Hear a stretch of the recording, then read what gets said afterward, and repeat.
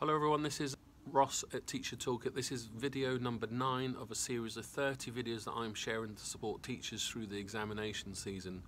I'd like to just thank the learning scientists, so on Twitter at AceThisTest, for sharing some brilliant materials about dual coding.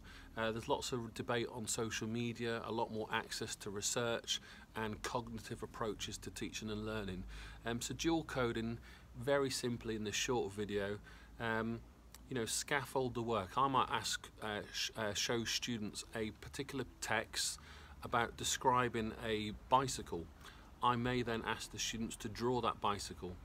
What I would then introduce is, after they've drawn their first picture, is then I would show them a picture of a bicycle and ask them to redraw the bicycle alongside the image itself.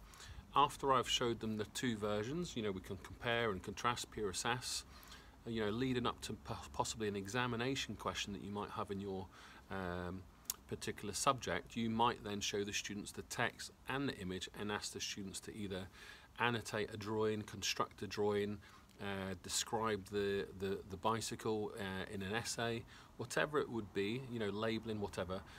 That's a simple analogy of what dual coding is, so you can find out more by responding to this video, and I'll send you the links to the research. Go on the Learning Scientists website, find out more. It's a great technique for revision, for improving retrieval, for improving student knowledge. It's possible that I've missed one or two points, but I'll reply with one or two comments to this thread. And thanks for watching. You can find out more on teachertoolkit.co.uk and check the resources on the Learning Scientists website.org.